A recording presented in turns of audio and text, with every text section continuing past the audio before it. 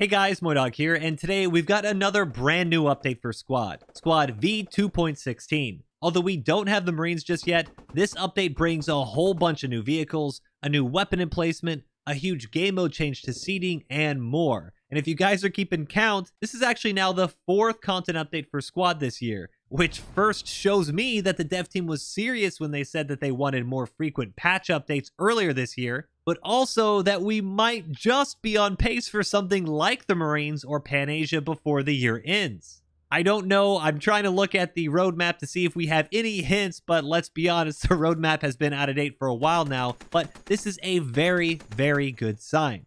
But enough of what could be releasing, let's talk about what is actually releasing, and we're starting it off with the Hell Cannon.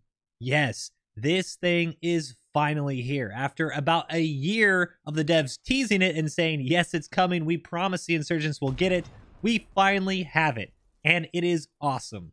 At first look, this thing doesn't seem to be anything other than a simple mortar tube. But as you can see right next to it, there's an enormous homemade propane tank explosive that your player lugs up and places on top of the tube before firing. Now, I've said for the longest time that Squad has some of, if not the best audio in the tactical shooter space, and this Hell Cannon does not disappoint. It has about a 20-second flight time, and when it hits the ground, it feels like a piece of command strike artillery just went off. Which makes sense because when you actually look at it, it's 140mm high explosives. The Hell Cannon is only 250 build, but each round costs 150 ammo. And with only one per fob, I think that's a pretty good balance. And with the range of just over 900 meters, insurgents will now be able to really rain down hell on enemies from a safe and fortified position. I really see this as being something that will actually help differentiate insurgents a bit from conventional factions, and while the US or Russia might be able to call in a precision airstrike to knock out a HAB, we might start to see some sneaky insurgent Hell Cannon fobs, finding HABs and big emplacements, and then just using the Hell Cannon to delete everything when possible. It's an amazing weapon, and I cannot wait to start using it in real games. Before we get into the rest of the video, please sit back and enjoy some Hell Cannon ASMR.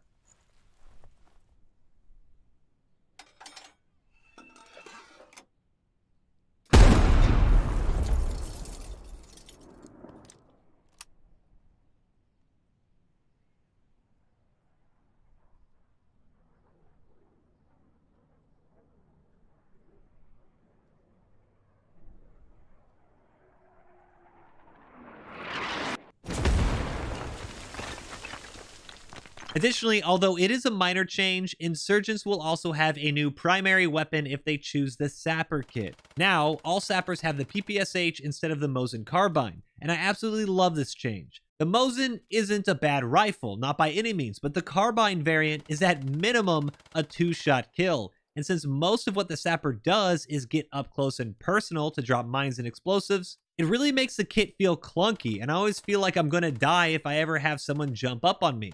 With the PPSH, you'll have some decent mid-range and excellent close quarters firepower, allowing you to burst through defenses and drop your IEDs. And let's be honest, it's just really cool to use the PPSH.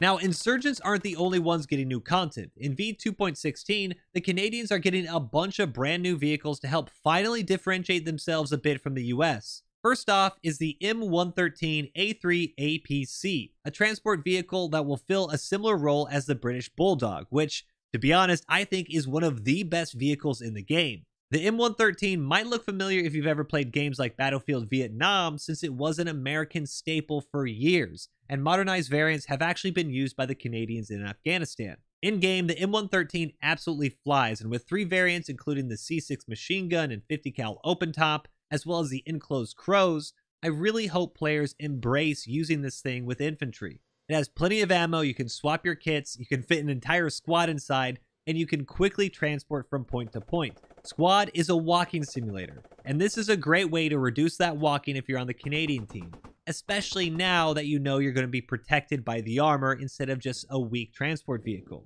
Speaking of weak transport vehicles, in addition to the APC, the Canadians are also now getting Jeeps.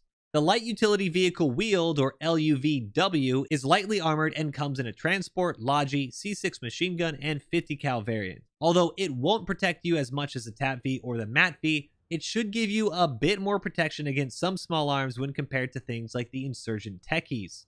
Now, a Jeep isn't new to Squad, and the MEA actually also have a Jeep, the Samir Jeep, and what I love about them is that these tiny Logis allow you to quickly and secretly get Logi or radios in places where you might not expect it. Giving Canada this option is fantastic, and if I'm being honest, I really think we need more of these unarmored or lightly armored transport vehicles in Squad. They just really make infantry combat much more dynamic when you're able to have troops dismount and move around quickly, and it's just a lot more fun that way. Finally, the Canadians are also going to be getting a brand new helicopter, the CH-178. It's not really what I expected, and no, this isn't a Russian hip. Well, okay, so it kind of is. It's actually a really weird piece of Canadian history where they actually leased out a number of Mi-17s during Afghanistan as the military tried to find a better option for the medium-lift helicopter space. Now, this vehicle won't be on every layer, but you can see it on a couple maps and layers set in Afghanistan, like Lashkar Valley.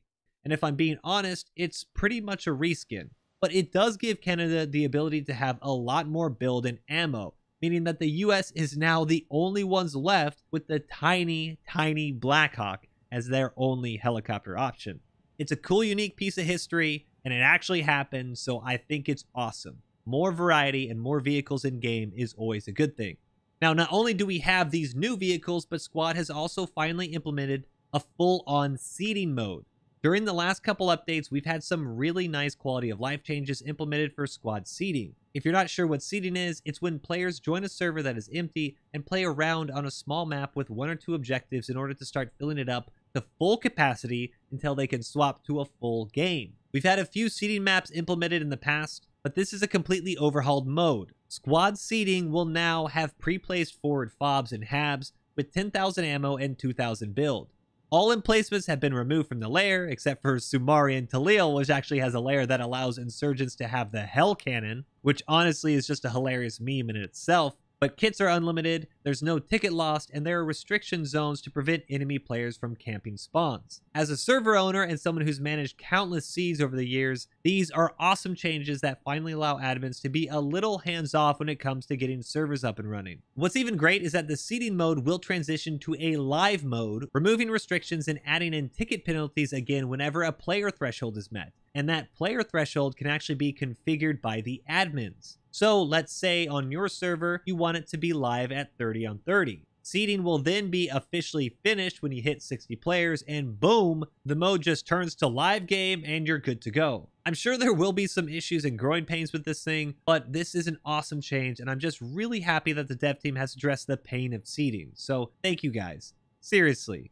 And sincerely from each and every one of us who have ever had to run a seed. There are also a few more gameplay changes, including a brand new smoke grenade model for Canada, the L83A1, but the only really big thing that jumps out to me for the rest of these patch notes is that fob radios will now be 20 tickets. This is a huge change, and the devs have stated in the patch notes that the design intention is to increase the incentive to defend fobs and try to address fob spam, which is currently the predominant tactic for winning games. We've all had those games where one player on either your team or the enemy team grabs a squad mate, a Logi, and literally just drives around objectives, dropping fob after fob after fob, and it is so exhausting to play against. It turns the game into whack-a-mole more than a game of squad, and now losing a fob is actually going to be more expensive than losing a tank. I'm sure there will still be people who try to do the whack-a-mole meta, but with capture point scaling encouraging players to have full squads back cap, since it's twice as fast as one person capping the point, and these 20 ticket radios,